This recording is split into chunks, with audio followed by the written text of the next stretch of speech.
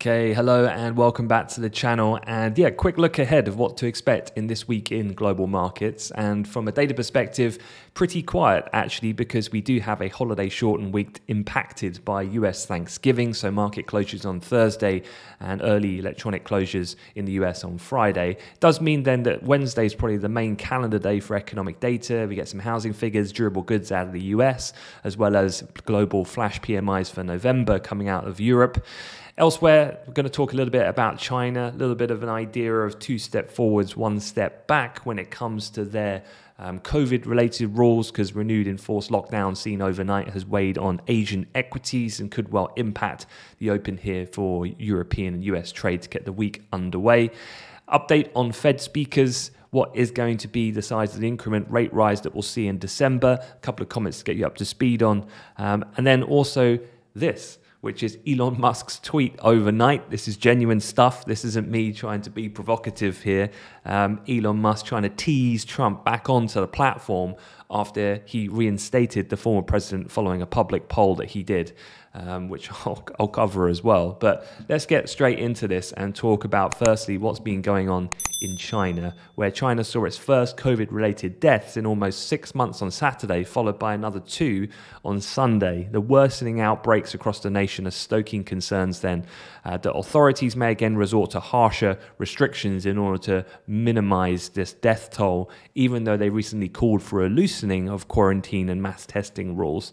So we've had a complete reversal then on this, of what was happening in terms of a market perception around this zero tolerance policy approach, and that has then weighed consequently on Asian equities overnight. This is a look at the Hang Seng, where Hong Kong stocks are set for their biggest loss since early November on COVID concerns. They were down about 3.5% at one point in overnight trade.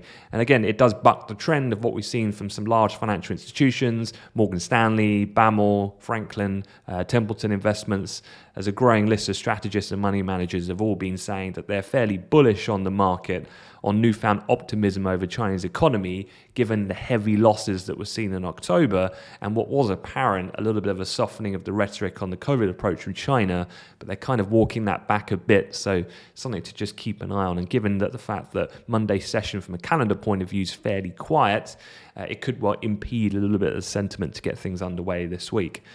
Other things then is Fed speak. The latest here has come from 2 members, Fed's Bostic and Fed's Collins. Bostic a non-voter, Collins a voter, so do keep that in mind for context. But Bostic said he favours slowing the pace of interest rate increases with no more than a 1 percentage point more worth of hikes to try to ensure the economy has a soft landing. Meanwhile, Collins, who is a voter, reiterated the view that options are open for the size of the December rate increase, including the possibility of 75 basis points. So still keeping that on the table. As far as markets are concerned, the current implied probability in the short end is reflective around a 78% probability and leaning of a 50 basis point rate rise at the moment. So around 22% for a larger size 75. In terms of Trump, yeah, what is going on? So basically, Elon Musk conducted a public poll via his own Twitter account. It had well over 15 million Twitter users vote on it. And it lent in favor of reinstating Donald Trump, who's been banned, I think, since the last 2 years or so, obviously given the storming that happened on Capitol Hill. The vote was around 51.8% in favor of putting him back on the platform. Trump, at the time that this poll was open, was urging his followers on Truth Social to jump over to Twitter to vote to put him back on, but then followed up and said, I won't be returning to the platform because of all the terrible problems that Twitter's having at this moment in time. So a bit of a contradictory from Donald. He obviously will have far greater reach on Twitter.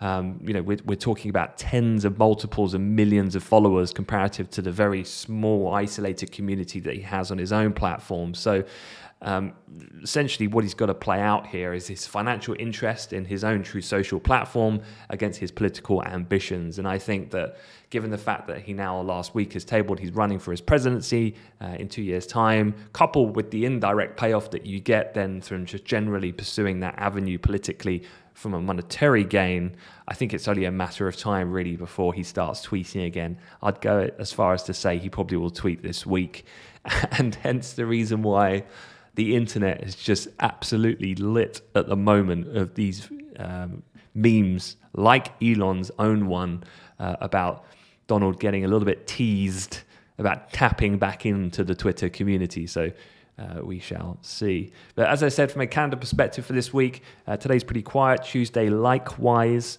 Wednesday is really the main day in focus. We're looking at ongoing weakness in the housing market. Data in the US is probably the likely outcome. Durable goods orders should rise given firm Boeing aircraft orders.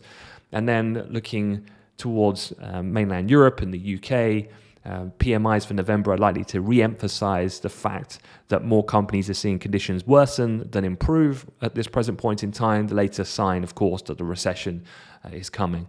Then Thursday, we do have the likes of German IFO, but as I've said before, US stock and bond markets are closed for US Thanksgiving on Thursday.